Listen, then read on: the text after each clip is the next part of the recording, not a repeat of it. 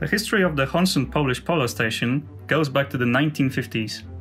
The first wintering crew consisted of 10 people and was led by Stanisław Siedlecki. The cornerstone of the station was laid on the 23rd of July 1957, and for a few following years the station was used by smaller seasonal expeditions, but it took almost 20 years, until 1978, for the next wintering crew to come back to Hornsund.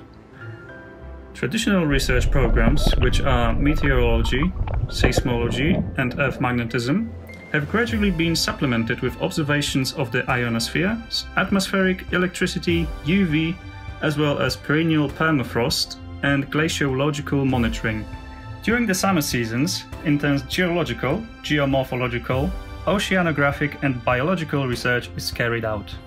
The extraordinary environment of Spitsbergen lets us experience nature in a completely new dimension.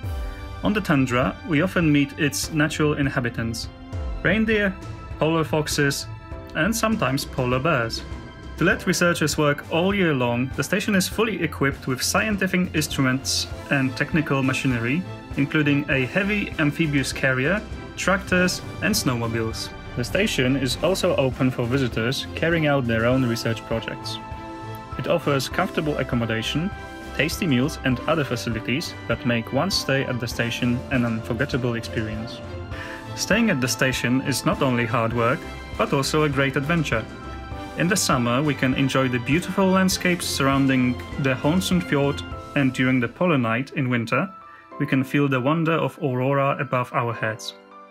Spending free time here is way different than what we are used to, but it generates great memories.